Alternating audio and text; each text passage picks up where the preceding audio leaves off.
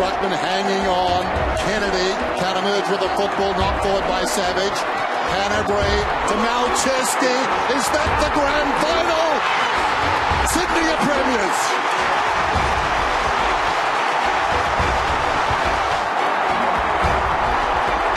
Put it on the scoreboard. That knee's collapsed. He has really done a knee there. What will he do this time? We know he's going to turn it on. Atley, good stuff, dedicated stuff. Buddy and Richards and Buddy.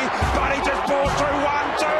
Bang! A strong suggestion that Adam Goodes has been racially abused close to the end of this game. I don't think I've ever been more hurt by someone calling me a name than I was last night. It's not a Collingwood issue, it's not an AFL issue, it's a society issue. What a great promo that is for King Kong.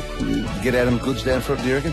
And I apologise unconditionally to Adam Goodes and to anyone else out there. Unfinished business here. I'm contracted here. Love everything about my association with the Hawthorn Footy Club. You've got to go back to 1975 since they've won 10 in a row in the one season, and they've done it now. It's a lot of money that they're offering. Extremely talented. I think as a Giant, he'll be great for us. For me, I've always had that mindset of I want to do it at the end of the season. I've got the great news. I've been selected. I'm really excited about just getting out there and doing my bit for the side. Tippett, who kicks the opening goal.